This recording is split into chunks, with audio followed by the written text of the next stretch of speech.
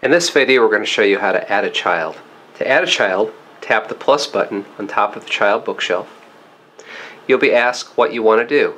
You can use the Setup Assistant, copy an existing child, or select a blank child. For this tutorial, we'll show you how to start from scratch with a blank child.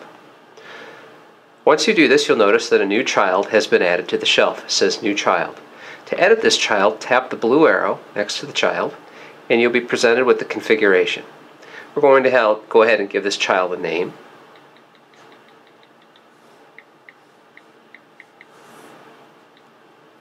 And we're going to select this child's birth date. Tap the image here to add an image from your photo library. You'll notice that you're presented with a series of banks, allowances, chores, rewards, and some other items here. Let's take a closer look.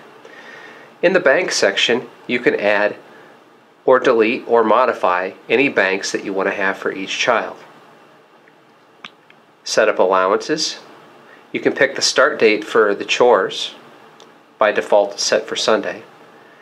You can change the name of the chores. Right now it says chores at the top, but you can select this to be something else. You can add rewards. You can enter an email address. You can even change the sort order. Finally, you can set up conversion rates if you want to transfer money between banks, whether they be stars, money, or time.